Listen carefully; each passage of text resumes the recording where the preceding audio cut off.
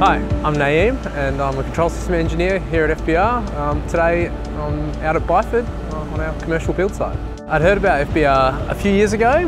My father-in-law actually showed me a video of them, one of the early trucks, and I just thought it was an amazing concept and so cool. I got contacted by FBR about a year ago and I was working in mining on autonomous mining equipment, and I just loved the idea, and I thought it was such a cool challenge and something really different, and here in Perth as well. When I'm on site, my responsibility is to monitor the operations of the Hadrian. Behind me is my office, the Hadrian van that sometimes people will see out on site. We are constantly deploying new improvements to the Hadrian, so it's not like an ordinary piece of construction equipment that you buy once and that's what you get. We really want to evolve and improve the system, so there's a heap of improvements that we've made since the Dayton build. So we're here monitoring those improvements and making sure everything's going to plan. So far we're on track. We had some pretty rough weather at the start of the build, but the Hadrian really performed well through that, and DST was able to handle some really high winds and some pretty poor conditions. There are some new challenges on this build with the double leaf wall. So we've done quite a bit of testing back at HQ in preparation for this, and yeah, we're confident that we can get it done and get it done safely.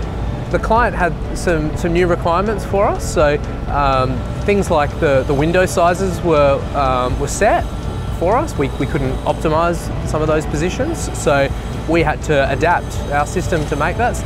If you're a keen observer, you'll notice there's actually some new brick sizes that we've never cut before. We had to do that just to make all the walls line up and all the windows line up nicely, so there was a lot of design work that went into that from our team. We also sped up a lot of the equipment.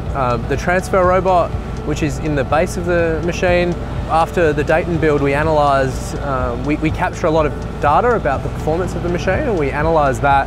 We found that it was not really operating to its full potential, so we've improved that, and that translates here to some really good lay rates. The Hadrian, it's not a normal bit of construction equipment, so we are constantly deploying new features and changes in response to our clients' needs. Since Dayton, we only had about 4 weeks to improve the machine before we moved into the GP Vivienda builds and now here. And in that time, we developed approximately about 30 different new features and changes which we've tested and deployed. One of the great things about our system is we can actually do those offline. We don't always need access to the Hadrian to make improvements to the Hadrian. We've got a full simulation environment that the engineers can use, so we actually can virtually build a house and test and refine our improvements, so that when we get access to the valuable machine, we make sure it works as best we can first time. It's really gratifying to be on site and building a house or a structure for a real client. I mean, the clients come through a few times and just been so stoked with what we're producing for them, and there's a lot of new challenges and we learn a heap. Like me personally, I haven't been on a commercial building site before this job, so it's a lot of fun and we're learning a lot and working hard.